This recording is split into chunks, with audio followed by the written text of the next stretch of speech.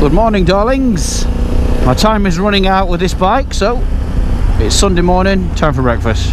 It's 0 degrees. Who cares?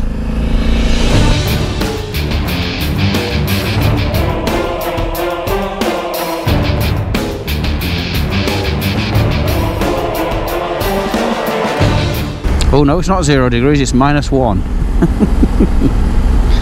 Yeah. Just got to be very careful of the black ice. Traction's on full, power's on full, engine braking's on full. Still got it in user 1 mode. I've changed this user 1 for how I like it. So I've got the suspension jacked right up, set to its hardest, full power, full engine braking, full traction, and ABS on for the road. Heated jacket is on. I desperately need to get some heated gloves and maybe heated socks, and then weather really doesn't matter. But at the moment, that's the only weak link in my armour. I get cold hands and cold toes. There's definitely going to be ice about. That pond's iced up, look. Beautiful morning. It's just on corners you've really got to be careful. All this looks slippy. Sheet of ice there. Steady, steady, steady, steady does it. I keep doing that in a straight line just to see if the traction's kicking in, because then it lets me know if it is slippy or not. It's not flashed in once yet, so it's probably not as bad as I think. But still, I'm not going to risk it. That's all ice there in that corner.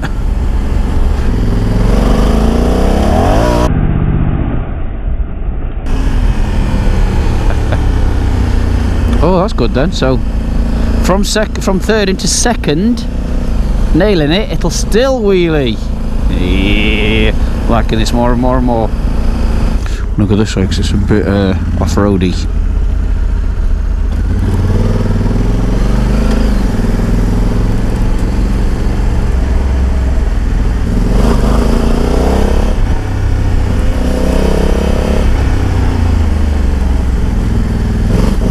Yeah, that's nice. That's nice water. It did bring up the traction though, so it's probably still a touch icy.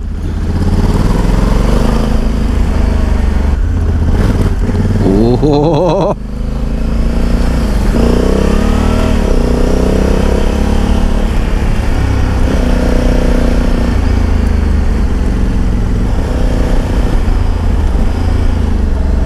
Interlock brake's going mad then. When I tried to brake hard on that straight line on my back brake just to see.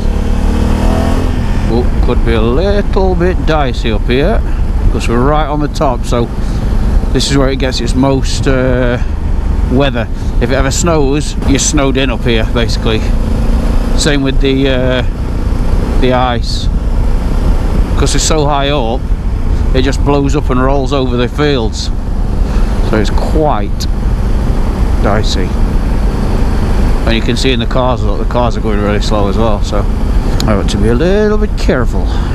Anyway, yeah, Honda are coming to collect this baby in about 4 days, so I'll probably not get much chance, if any, to go out on it after today. Just got a lot of work on, which is a shame. Well, it's safe to say I've done a good trek on it, a good test, a good review. 1,500-mile trip to the Highlands. Yeah, look down here. Oh dear. Ooh. Oh, you beauty. Oh, you know what we're doing, folks, don't you? Yes! We're going down this lane. Mega.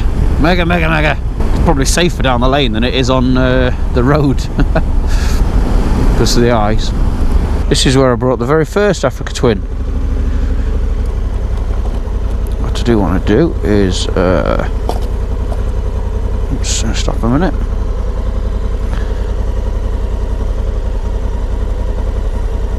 Close that. That's where your USB port is under there. Right, change it from user mode, off-road mode. That'll do. Yeah, lots of ice here, look. Oi! Oh my god, that is thick ice as well. It's a good job it's got a big old sump guard on it.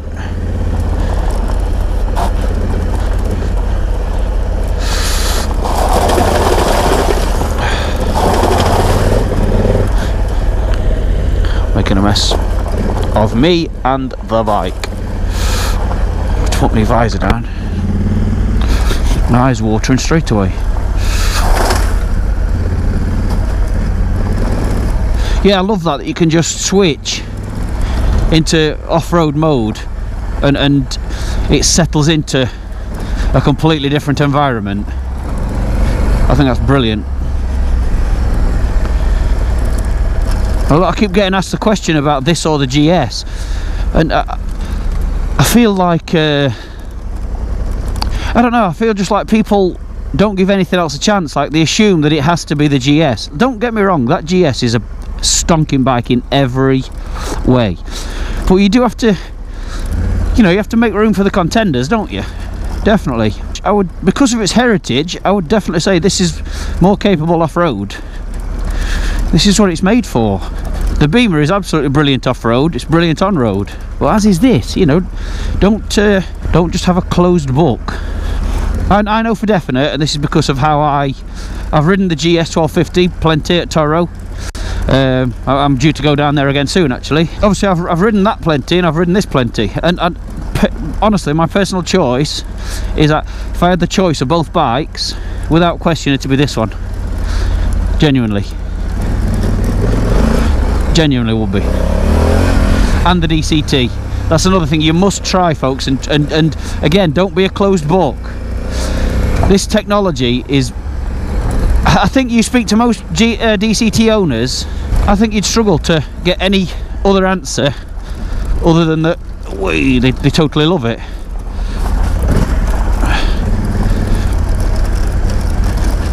Most people I've spoke to that are DCT riders have said, I'd never go back to manual. Oi! Never go back to manual. And it's not as if you don't think that it's like, my poor camera ain't back. Safe to say that DSLR has been a workhorse. Rattled all the way across America in the back of a top box, and it's been abused, but it's a tool, so it should be. Yeah, don't think that it's a less of a product, because it's definitely not. It's probably the other way around. Cool. It's the best of both worlds. Obviously, you've seen me having fun on the roads with it, but also for the off-road bit, you've not got to keep constantly covering your clutch and you know, getting your foot down for gears. It's all there, taken care of.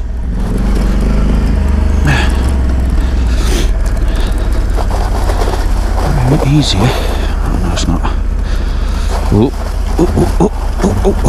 shit. Thought I were in trouble then. This is brilliant. I know this is only very tame laning, but still, that's about it now. I think you go past the farm now, so just sit back and let it ride down steady. There you go. Brilliant. Not disturbing the peace. Very respectful. It's very bouncy when you got your off-road mode on. Your suspension. Bouncy. Yeah, I love that GS. Love it. And again, it's very, very, very capable. But it's just as capable as this. And I think it's down to your own personal preference. Play on both of them. I prefer the looks of this as well. I really do. The only one thing someone made a point of saying, this is really tall, and I feel like I'm sitting on this, and the GS you feel like you're sitting in it. So I think your centre of gravity is a lot lower on the GS. It's just about what you get used to, isn't it? See if I can do this on the fly. I can't remember if you can. Yeah, you can. There you go. I've just can feel suspension jacking up. Oh, look at all this ice. Ooh.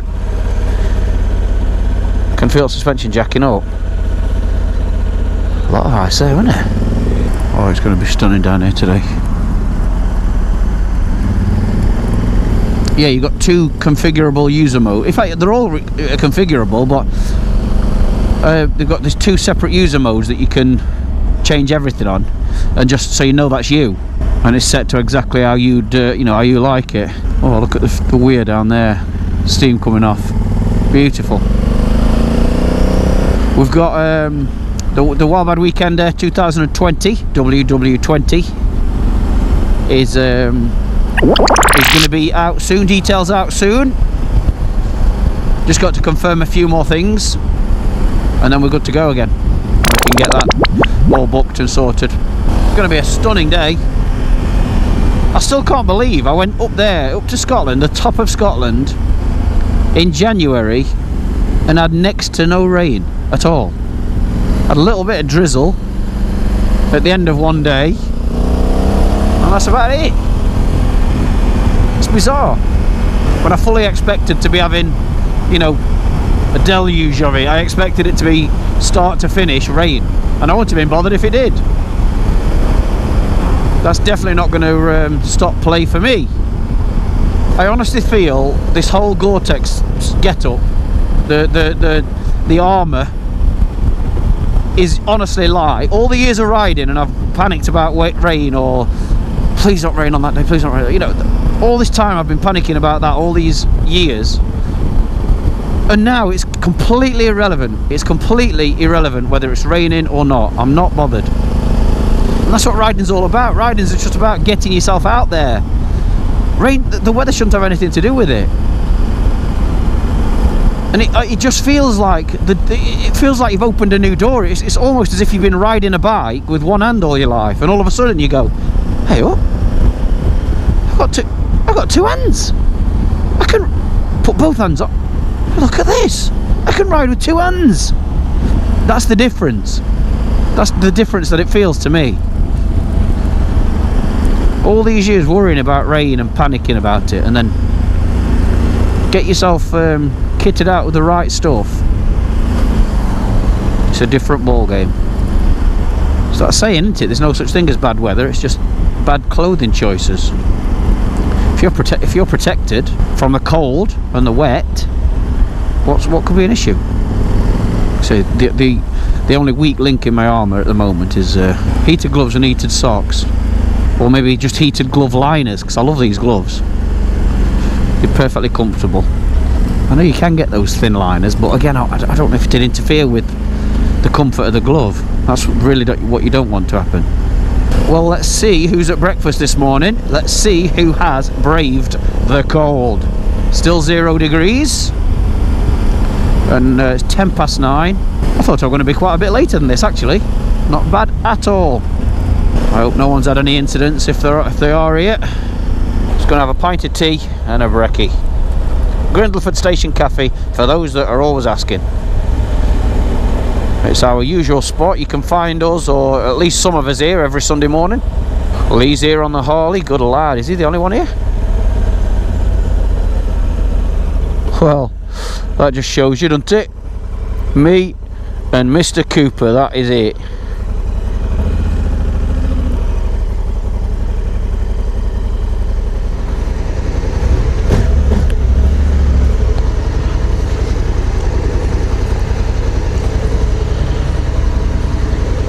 Yes.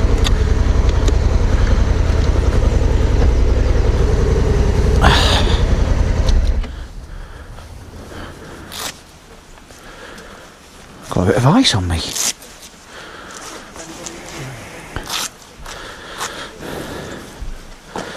Well, good morning, folks, and let's go and enjoy some breakfast. I might keep my helmet on. Turn you off. See you later.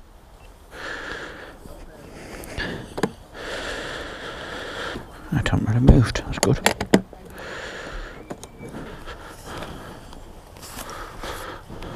Thank you. Buenos dias. Looks like it's just me and you that are made of the tough stuff, mate. They all wake up and look out of the window and go, oh, I don't think I'll make it today, lads. It looks a bit cold out there for me. I was coming through, slipping and sliding over the balls, and my phone's pinging like that, and I'm thinking, that's everybody saying they're not coming. I've not checked yet. Well, I'll have a look in a sec. There's still some saying they're coming, but I thought I'd sit here with next to the fire. Yeah, go on.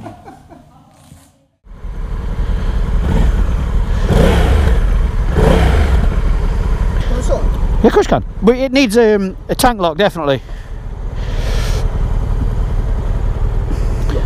That's what I love. That's what I love about the DCT, though. Look, you got your handbrake. Yeah, it's not going anywhere. No. Oh, they're nice. Are they on? Obviously, you've got your gear changes there. Look, forefinger and your thumb. Yeah. But I don't really use them. I just have it in auto sport. And it's good as well having this because you've got your speedo there. You can have your speedo there if you want. Well, it is there anyway, look. Yeah. So you've got your rev counter. But when you've got your phone plugged in, and that's your, you know, your Apple CarPlay. Oh, yeah. So you've got your maps on there. So that's completely taken up with your maps, and you've got your speedo still there. Even though your maps are in top corner on your Waze map, if you want. With the old GS, the speedo was very tiny. You couldn't see, so my dad always used the sat nav. Okay, yes, yeah. Well, they say it's more accurate anyway doing a GPS than your actual speed. In fact, I got it cruise controlled all the way back down and up to Scotland at 72 mile an hour on the GPS. So if it's 72 mile an hour on the GPS, which is accurate, that we're reading like 77, 78. Right. So it just shows you can always go a little bit over your speedo that's reading, because they've been on constant since I've had it. Yeah. But to adjust them, like, you just see that FN button, function button, click it, and then you've got another function button there which operates, or click it again. That then takes you to your automatic lights again. That's your volume for all your stuff coming through your headset. Yeah. And then it'll just go off if you leave it. That's good as well to keep the sun off. Yes, I thought that. Yeah. Screen adjusts up and down, but you really don't need to. Because when I put it back up, when I first picked it up and I went up to Scotland, I had that full because I knew I was going to be on motorway. But look where your eyes are. It's there. Yeah. So you find yourself either doing this or doing this, but then when it gets shitty, you can't see through it. So right in my line of sight. Yeah. So then pop it back down to the bottom. But because of the screen, it's got like a little kick. You get no wind buffet at all. You get nothing, nothing at all. You have to really stand up over it to feel anything. Is it clean now?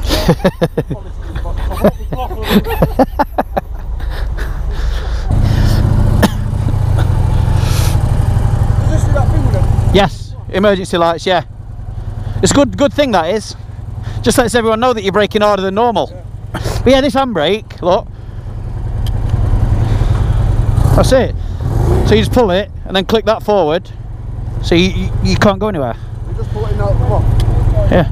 So then it goes that far, you can't reach it. Yeah, you'd never go to it like a clutch. And then to put it in gear, look. So you're in drive mode, press it again.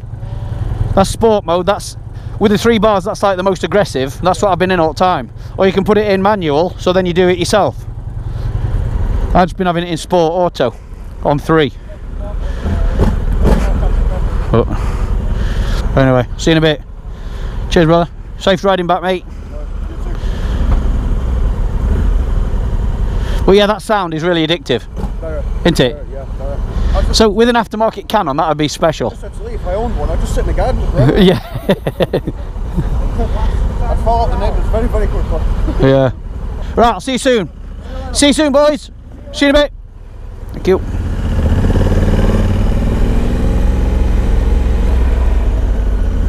Thank you. Pleasure to see you all, gentlemen. Gonna get home, put me new winter clothes on and go for a walk.